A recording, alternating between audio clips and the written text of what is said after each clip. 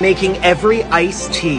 I'm on a mission to make every Starbucks drink ever. We're doing the iced tea. They're pretty easy to make, so I'll show you how we brew the tea, and then we'll do a montage. Alrighty, so let's start brewing. Grab a pouch, a pitcher, and then fill it part way with hot water. Put it off to the side and let it sit for 5 minutes. Prep your station, and then it should be ready. And we're just going to take out the bag and throw it away.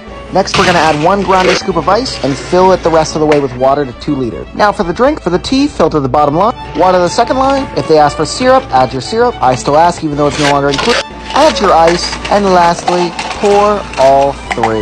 Look at those. Alrighty, they look good, but how do they taste? Alrighty, the passion, the black tea, and the green tea. My review, the black tea's trash, the green tea's good, and the passion tea's the best.